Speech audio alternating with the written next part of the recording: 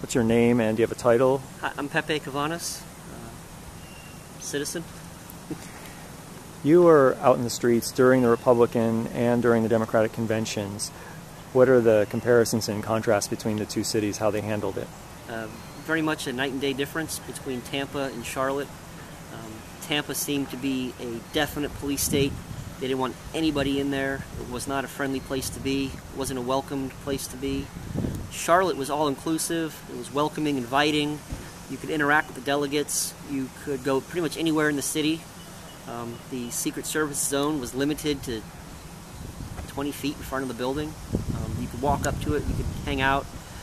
You could go into all the events. They were for the people. It seemed like the Democratic convention was for the American people to be involved with, whereas the RNC was, stay out of our business, we want nothing to do with you. It was kind of a scary place to be in Tampa.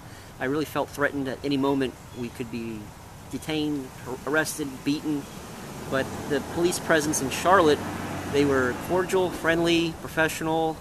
We were able to go on our marches 2-3 times a day. They escorted us, they blocked off all the traffic for us, they provided water. That's the way a convention needs to be, is the way Charlotte did it. So if people are planning, if a city is planning a big event, who should they look to? Should they look to the city of Tampa or to the city of Charlotte about how to organize that event? I would definitely consult with representatives from Charlotte. I think their plan was right on. I'd give them an A+. They had the right approach, whereas Tampa was, I think, a failure as far as including the people.